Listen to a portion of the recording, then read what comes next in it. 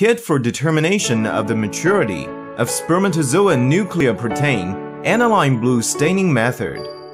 Main compositions: solution A, solution B, solution C, solution D, solution E. Turbidity reference solution.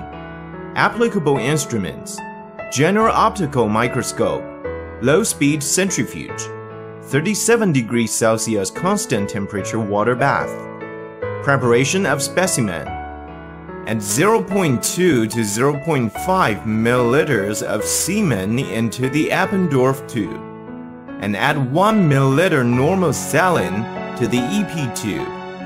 After beating the sperm several times with Pasteur pipette, centrifuge at 1000 grams for 5 minutes. Remove the supernatant, leaving the sperm palette undistubed at the bottom of the tube. Back of the Eppendorf tube to the filter paper for 1 to 2 minutes. Remove and drain the liquid remaining in the tube. Add the 1.5 milliliters of normal saline into the Eppendorf tube. Repeat the above operations twice. Add above 0.1 to 0.2 milliliters of solution A into the Eppendorf tube. Mix it with the sperm suspension. The sperm concentration then can be counted.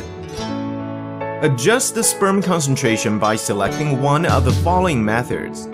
Method 1. Adjust by turbidimetry. Separately place the turbidity reference solution to the Eppendorf tube, which is used for adjusting the sperm concentration after mixing it well.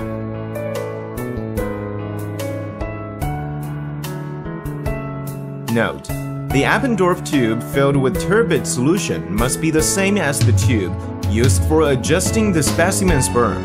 Compare the turbidity control tube visually on black background and highlight onto the turbidity of sperm concentration of specimen tube, basically inconsistent with the turbidity control tube. Method 2. Adjust by counting.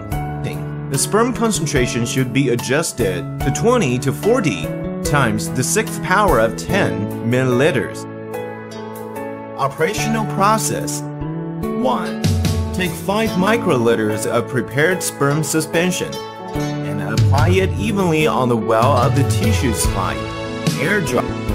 Add solution B to fill the well of each sperm sample and place at room temperature for 2 minutes.